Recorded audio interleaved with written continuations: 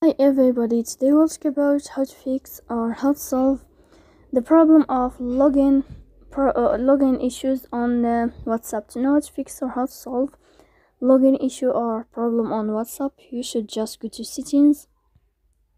Here we click apps, default apps, app settings.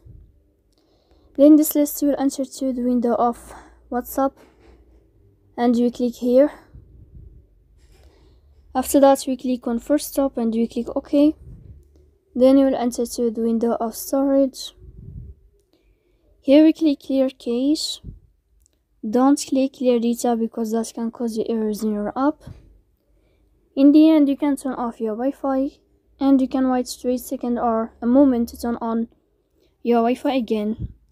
So please don't forget to support us by like and subscribe. See you next time in another video, and thank you for your attention and your